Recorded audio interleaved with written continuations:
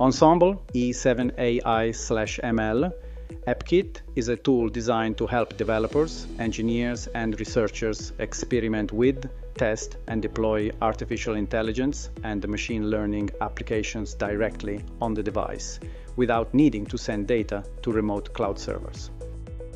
It is based on the Alif Ensemble E7 Fusion processor, featuring 4 cores, 2 ARM Cortex-M55 and 2 Cortex-A32, and 2 machine learning accelerator coprocessors, 2 ARM Ethos-U55 micro MPUs, along with memory and peripherals to run ML models locally. It supports Bluetooth Low Energy, BLE, Wi-Fi, and other optional interfaces for data transmission. Before powering on the AppKit, you need to verify that the configuration jumpers are set as shown in the figure. Specifically, the jumpers include J-Link on board, which must be enabled, J21 for 3.3 V power on the USB, J15A and J15B for the SUART,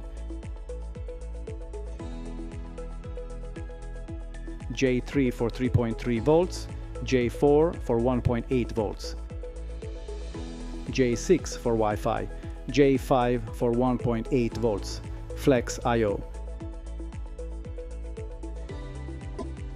J11 for the camera LDO at 2.8 volts.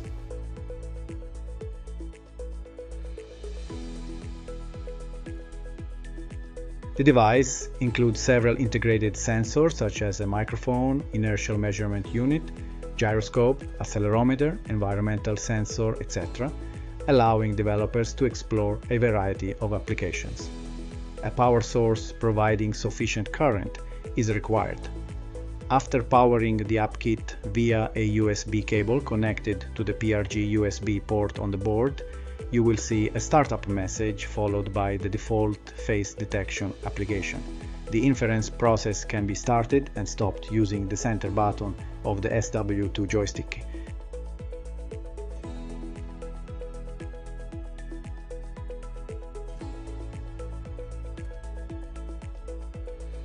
The default application displays the number of human faces detected, image resolution, inference time, in this case visual, and the number of inferences per second. Note that inference is the process by which a pre-trained artificial intelligence model uses its knowledge to make predictions or decisions on previously unseen data.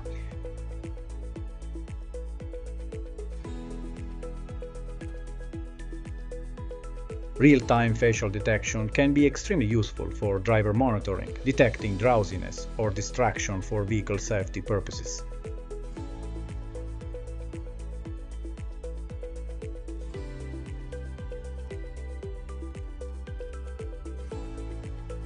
Now it's time to download and use the Alif Security Toolkit, a software tool provided by Alif Semiconductor.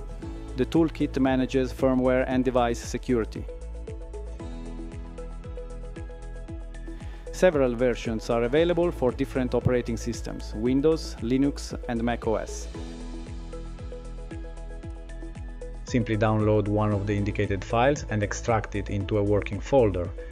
Files with the X extension are executables that can be directly run by the user. We will demonstrate only a few of them.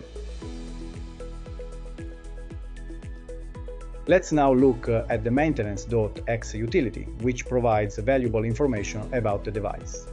After launching it in a terminal window, it will ask for the corresponding COM port. The software also detects the transmission speed.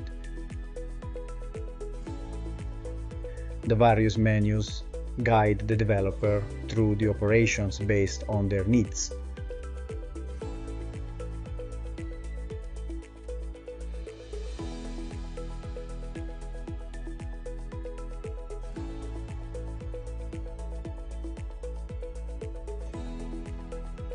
When running the maintenance.exe utility for the first time, it creates the file ispconfig data.cfg, which contains all the board's connection information, including the serial port name. In case of changes or problems, it's recommended to delete this file, and the system will then recreate it with the correct settings. It's often useful to erase the MRAM contents of the device. This can be done by entering the command app, write mram-eapp from the command prompt in the same folder as the previously discussed utilities.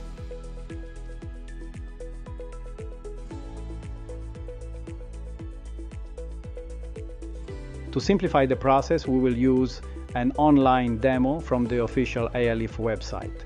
Go to the section dedicated to pre-built demos and specify the model of the camera installed on the board. In our case, it's the MT9 M114 camera.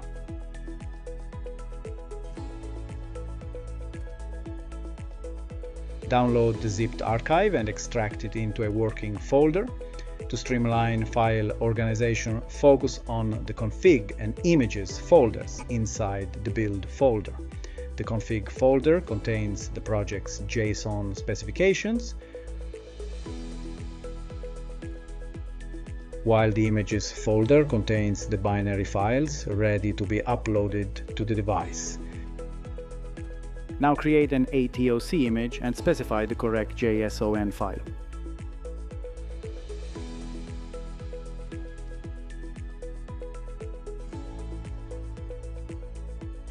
Now erase the MRAM.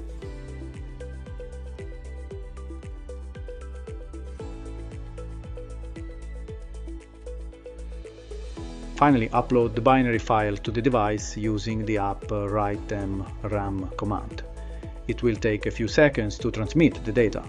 In any case, the sample distributions also include batch files that automate the procedure.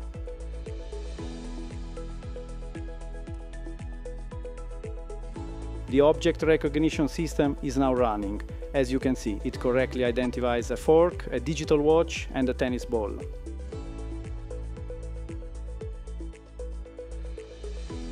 To create your own projects, you'll need a good development system that interfaces with AI models.